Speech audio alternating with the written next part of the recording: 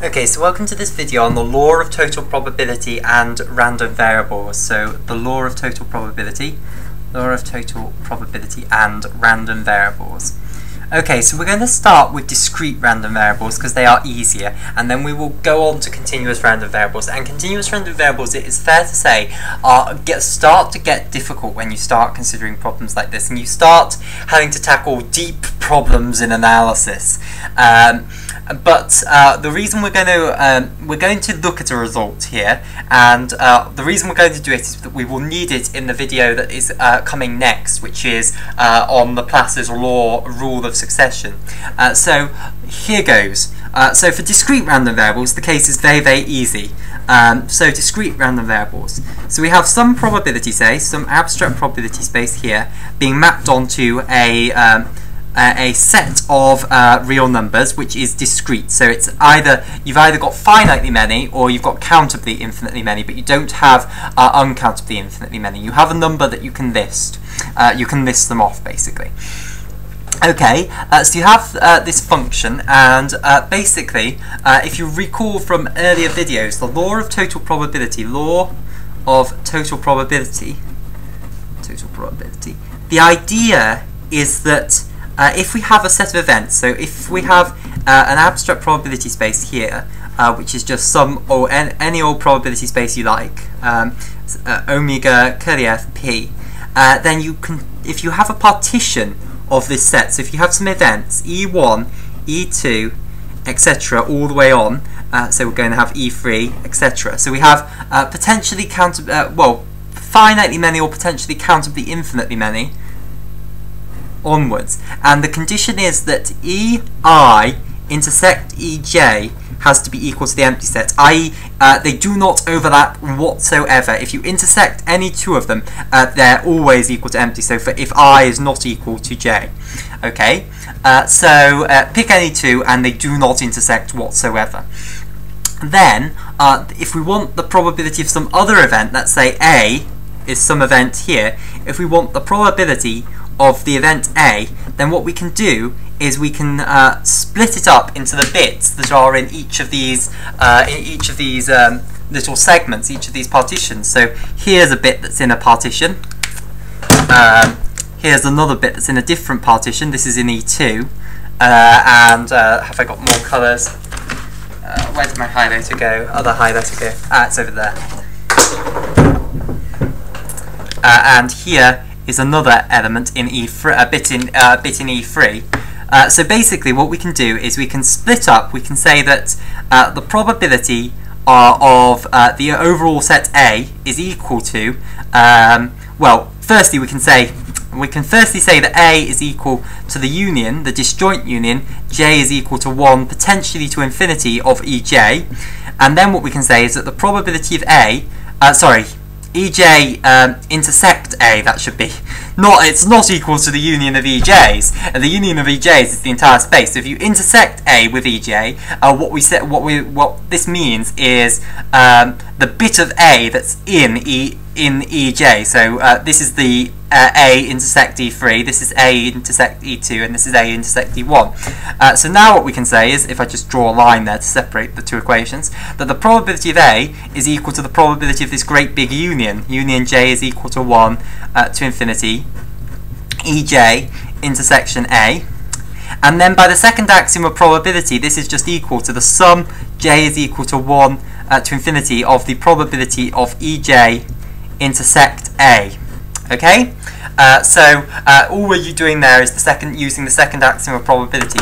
Now we know that the conditional probability, the probability of E1 intersect A, given E1 has occurred, so given that you're in the event E1, so you're viewing E1 now as your entire probability space, and you're asking what is the probability of E1 this new probability space. So you're going to bump up the probability of E1 intersect A in this new probability space, because it will have to be much smaller in the whole probability space.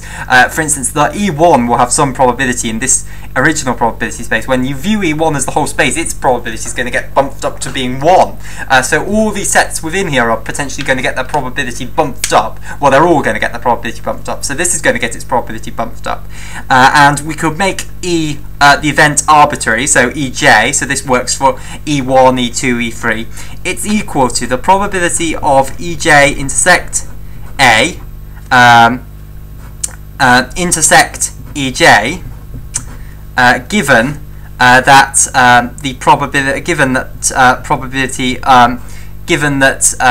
oh yes, sorry, I should have said the probability of A given EJ. It doesn't actually matter.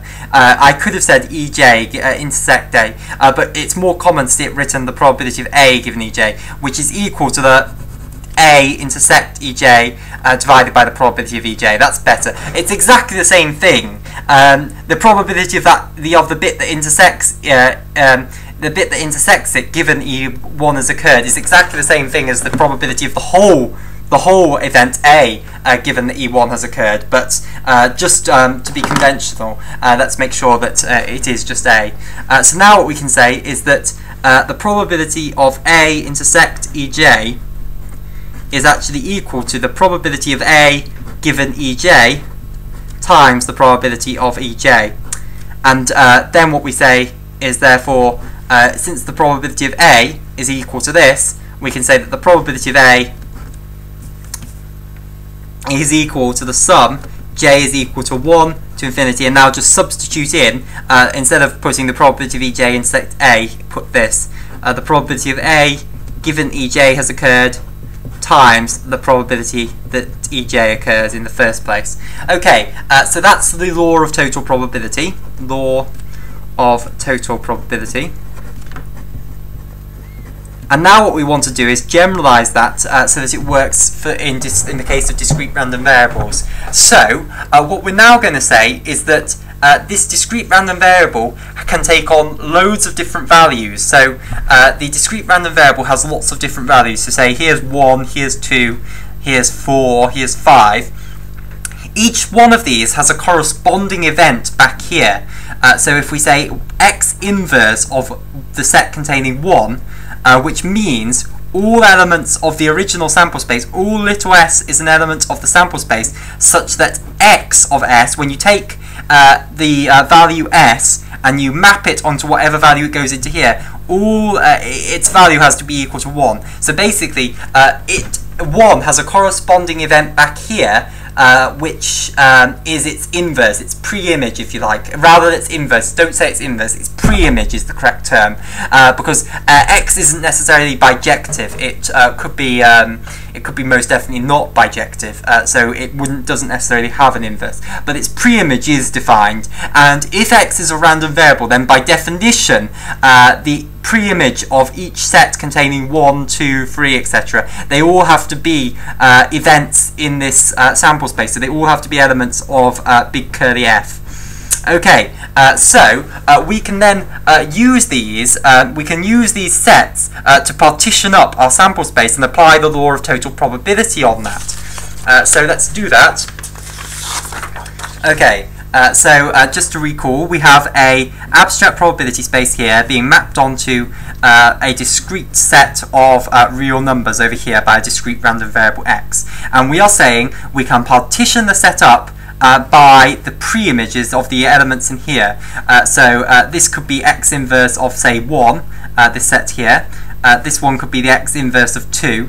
And basically every single element in this sample space has to have been ascribed a real number in here, and indeed it's ascribed only one real number in here. So it will be in at least one of the inverse images, and it will only be in one. So it will be in at least one, and it will only be in one. So this is a well-defined partition of the sample space. So now, if we apply the law of total probability, we can say that the probability of any event A is equal to the sum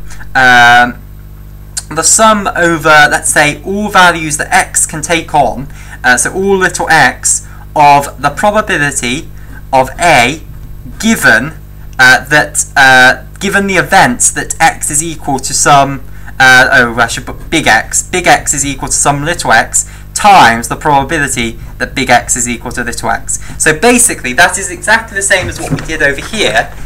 You're just filling in the fact that the event EJ now is going to become, let's say, it's going to become the event x inverse of some, should we say, little j. And of course there are countably many little j because it's a discrete random variable, so the set of things you are mapping onto has to have only countably many elements. So there are going to be countably many of these inverse image events. And then we're just timesing it by the probability of that event, which is the probability that big X is equal to little x. So that's what that means basically. So this is the PMF of the random variable. And this is some conditional probability. So this is how we can apply the law of total probability with discrete random variables. In the next video I'll show you how to do it for continuous random variables, and then we will apply it in our discussion of Laplace's rule of succession.